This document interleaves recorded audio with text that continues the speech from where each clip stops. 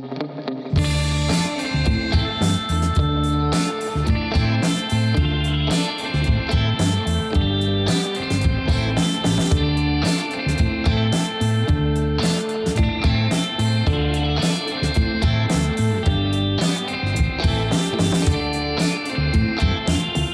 to ARV Industries. I'm Andrew, Field Service Rep here, and today we're going to talk about the MC210 low-profile mining crane. The MC210 is a 10-ton low-profile crane specifically engineered for low-profile mining operations.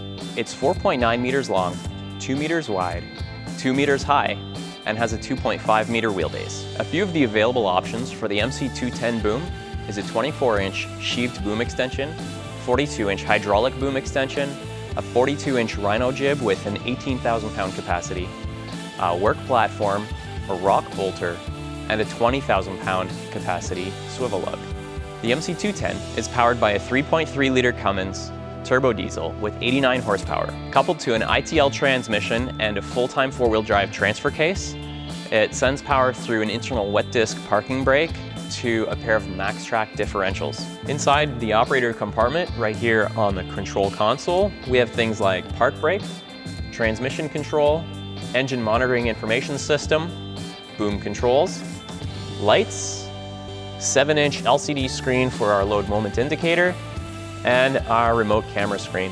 All the local controls for the boom are located right here on the console, and the radio remote is housed right behind me.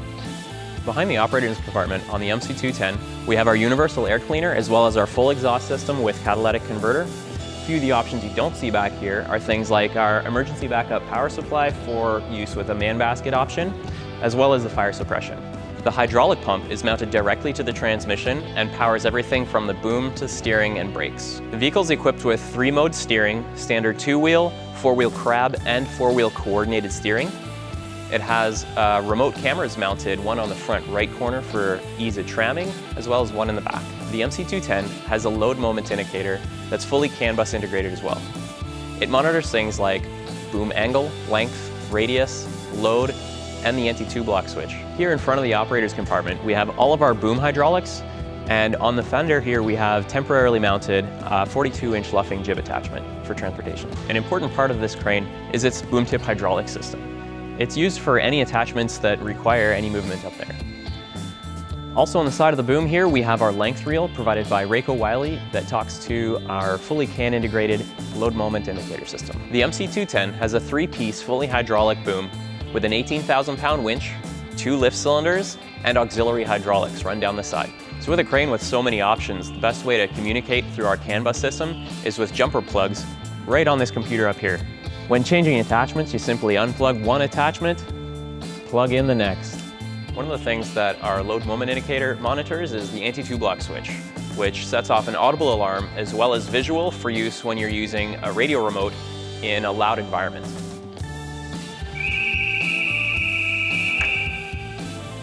Coming along this side of the MC210, we've got things like our remote camera and tanks, diesel fuel, and hydraulic.